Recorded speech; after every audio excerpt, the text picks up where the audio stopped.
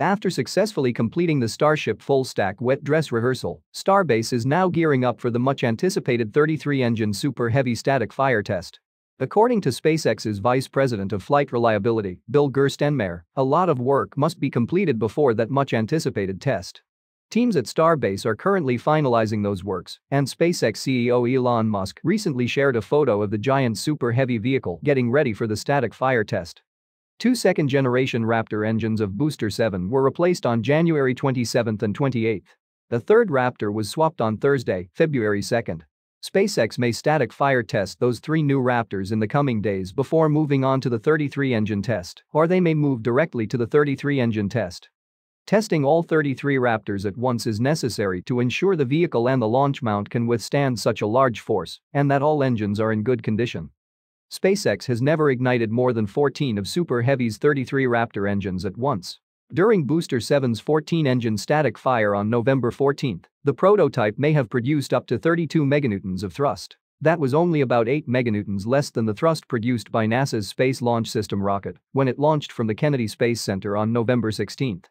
When Booster-7 ignites all 33 engines for the first time, its maximum thrust could reach 76 meganewtons, beating the next most powerful rocket in history, the Soviet N-1, which produced 45 meganewtons of thrust when it launched in the 1960s and 70s. The success of the 33-engine test is far from guaranteed, and the worst possible failure mode could almost destroy the orbital launch site, delaying the Starship's orbital flight for months. If the test goes as planned, Starship 24 will be restacked atop Booster-7, leaving only the launch license to be worked on before SpaceX can set the launch date. FAA will only issue the license once SpaceX successfully completes all pre-launch tests and address all the issues raised in the FAA environmental review. Elon Musk tweeted last month that SpaceX could be ready for an orbital launch as soon as late February. Booster-7's companion, Starship 24, was sent to the Rocket Garden on January 26 after successfully completing the wet dress rehearsal test. Thereafter, teams removed all 6 lifting points installed on the nose cone of the ship and mounted stainless steel plates to cover the holes they had left behind. Thermal protection tile installation over the covering plates is currently underway. Ship 24 is almost ready for the orbital test flight. The vehicle will be returned to the launch site after SpaceX engineers complete final checks and Booster-7 successfully completes its 33-engine test. Elon Musk recently revealed that SpaceX might eventually build an expendable version of the Starship vehicle. At 120 meters tall, Starship is the largest, tallest, heaviest, and most powerful launch vehicle in history. In the past, SpaceX claimed that reusable Starship vehicles could lift up to 100 tons to low Earth orbit. In a recent website update, the company says that with certain optimizations, Starship can launch up to 150 tons to low Earth orbit while still recovering the ship and booster for reuse. The website also mentions that an expendable version of the rocket could launch up to 250 metric tons to low Earth orbit in a single launch. Musk clarified in a tweet that such expendable ships may or may not fly, but it is an option SpaceX is considering. Musk likely means that SpaceX may or may not decide to develop a Starship upper stage custom built for expendable missions. Such ships do not need thermal protection tiles and flaps and do not need to carry additional fuel for atmospheric re-entry and landing burns. This will significantly reduce the ship's total mass, allowing SpaceX to launch much heavier payloads into low Earth orbit. In a 2019 tweet, Musk mentioned that SpaceX could develop a lightened version of the Starship that can carry probes to the outer solar system. In a single launch, Starship could also send giant telescopes into space, enabling astronomical observations. SpaceX's contract to use Starship to return NASA astronauts to the moon revolves around a depot ship variant that will store propellant in orbit, which is not meant for return to Earth. The first few Starship moon landers may also be expendable. Compared to a lunar Starship intended to return to Earth, an expendable vehicle can carry much heavier cargo to the lunar surface, along with astronauts. Moreover, SpaceX's Starbase factory is already building multiple expendable Starship prototypes. Starships 26 and 27 feature no thermal protection tiles and flaps, making them impossible to recover or reuse. They'll probably be used to evaluate Starship technologies like orbital refilling and cryogenic fluid management. In short, the fact that SpaceX is advertising Starship's expendable capabilities confirms that the company already has extensive plans to build variants of Starship that are either fully expendable or can only be reused in orbit. Parts likely meant for the Starship water deluge system were spotted being prefabricated at the Starbase Sanchez site lately. SpaceX shipped a large collection of hardware, including giant DELUGE manifolds, plumbing, a booster transport stand, and storage tanks from Florida to Starbase on January 22. Following a 2-week voyage, the barge reached port of Brownsville on February 3. The construction of the DELUGE may begin as soon as the hardware arrives at Starbase. Some kind of foundation work is currently ongoing near the Starbase orbital launch tower, probably for installing the DELUGE system hardware shipped from Florida.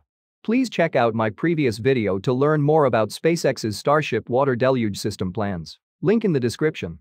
The nose cone and payload bay assembly of Starship 27 was recently moved out of the high bay after stacking. The payload bay section of Ship 27 has a Starlink satellite dispenser installed, so the ship is likely to carry second-generation Starlink satellites into orbit. Several Gen 2 Starlink spacecraft have already arrived at Starbase. A Starship quick disconnect panel was recently spotted at SpaceX's Massey's test facility, located several kilometers away from Starbase. Musk has previously mentioned that SpaceX plans to build a rocket test facility at this location. We may soon witness Starship pre-launch tests at this site. Now, let's discuss some of the biggest updates in the world of science and technology from the past week. SpaceX launched 2 Starlink missions 2 days apart from separate launch sites, marking the 7th and 8th overall launches for the company in 2023. The first mission, dubbed Starlink Group 26, lifted off from Vandenberg Space Force Base in California on Tuesday, January 31. The mission carried 49 Starlink Internet satellites and a rideshare space tug into space. The Falcon 9's first stage came back to Earth about 8.5 minutes after liftoff, touching down on a SpaceX drone ship positioned in the Pacific Ocean off the coast of California. Meanwhile, the upper stage continued hauling the 50 payloads into low Earth orbit. Approximately 58 minutes after liftoff, it deployed the rideshare space tug Ion Satellite Carrier Vehicle 9. The 49 Starlink satellites followed 20 minutes later, successfully completing Falcon 9's 200th launch. The Ion Satellite Carrier Orbital Transfer Vehicle, developed and operated by the Italian company D-Orbit, features a customizable dispenser that hosts CubeSats of various sizes. Payloads on the January 31 mission included a solar sail designed to speed up satellite deorbiting, a prototype of a satellite deployment mechanism, a computer developed by Swiss students, and a memorial payload containing cremated human remains. After separating from Falcon 9's upper stage, the satellite carrier vehicle released its payloads individually into various orbits. The second Falcon 9 mission of the past week, dubbed Starlink Group 53, was launched from Launch Complex 39A at the Kennedy Space Center on Thursday, February 2. The mission carried 53 Starlink satellites into a 530-kilometer orbit inclined 43 degrees to the equator. After separating from the upper stage, the rocket's first stage touched down on a drone ship stationed in the Atlantic Ocean, marking its 5th successful launch and landing. Thursday's launch was the 4th this year that SpaceX devoted to Starlink Internet satellites. The company has launched more than 3,800 Starlink satellites to date, and the constellation will keep expanding. All Starlink satellites to date have flown aboard Falcon 9 rockets, but in the future, SpaceX will rely on its Starship vehicle to loft the larger second-generation Starlink spacecraft. The next Falcon 9 launch, which will carry the 4,500-kilogram Spanish communications satellite, Amazonas Nexus, into a geostationary orbit, is scheduled for liftoff from Cape Canaveral on February 5. The Hypersonic air-breathing weapon concept vehicle, jointly developed by DARPA and the U.S. Air Force, completed yet another successful flight test.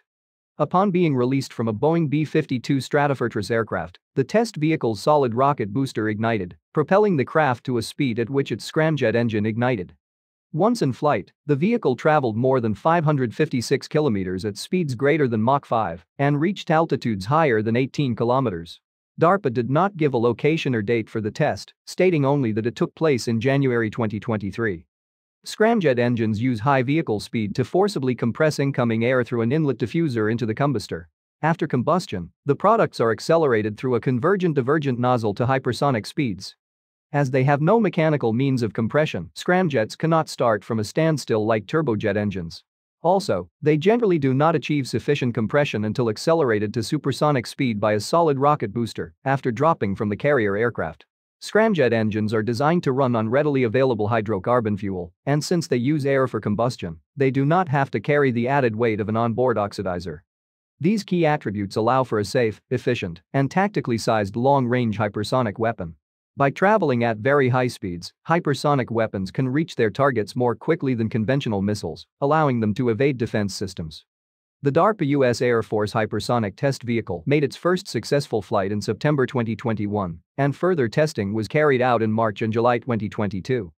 The fourth and final test conducted last month marked the completion of the Hypersonic Air-Breathing Weapon Concept Program, which met all of its primary goals. DARPA will now use the data gathered from the flight tests to build and fly a hypersonic attack cruise missile that will be acquired and used by the U.S. military. NASA's Perseverance rover has dropped the final sample tube onto the Martian surface, thus completing humanity's first sample depot on another world. Perseverance touched down on Mars in February 2021, with the primary goal of searching for evidence of ancient microbial life and gathering samples of the Martian environment. The rover has brought 43 titanium sample tubes to Mars, 38 of which will be filled with Martian dust and rock samples. The remaining 5 tubes are witness tubes, which will be used to measure the cleanliness of the sampling system. The sample and witness tubes will be returned to Earth for investigation using instruments too large and complex to send to Mars. Based on the architecture of the Mars sample return campaign, Perseverance would deliver samples to a future robotic lander, which will carry a rocket to blast the samples off the Martian surface. A spacecraft orbiting the red planet would capture the sample container and return it safely to Earth, perhaps as early as 2033. But in case Perseverance gets stuck somewhere, the samples dropped on the Martian surface will be collected by a pair of helicopters that will be arriving with the lander, and they will then be transported to the return vehicle. Perseverance dropped its first sample tube on December 21 and the 10th and final sample tube on January 29. The titanium tubes were deposited on the surface in an intricate zigzag pattern, with each sample being about 5 to 15 meters apart from one another to ensure that the location of each tube could be precisely mapped and that they could be safely recovered. Each sample tube weighs nearly 57 grams and has a white exterior coating to protect them from the sun's heat, which could alter the chemical composition of the samples.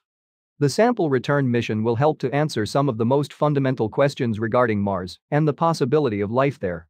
Now that its depot work is complete, the rover will begin a new phase of its science mission, called the Delta Top Campaign. The mission involves investigating the upper reaches of the ancient river delta, responsible for bringing water, rocks, and sediments into Jezero crater billions of years ago. The Ingenuity Mars helicopter, operating alongside the Perseverance rover, completed its 41st Martian flight on January 27, covering 183 meters in just 109 seconds. Ingenuity's 41st flight exceeds the technology demonstration manifest by eightfold, as the helicopter was originally tasked with just 5 demo flights. As part of its extended mission, the helicopter is now helping scientists look for interesting scientific targets and find the best route for Perseverance to navigate the cratered and rocky terrain of Jezero. The 1.8-kilogram helicopter has flown for 4,060 seconds to date, covering 8.2 kilometers. Thank you for joining me for this week's science news and Starship updates. If you enjoyed this video, please hit the like button, leave a comment, and share it with your friends. Also, don't forget to subscribe to the channel and turn on notifications so you never miss an episode.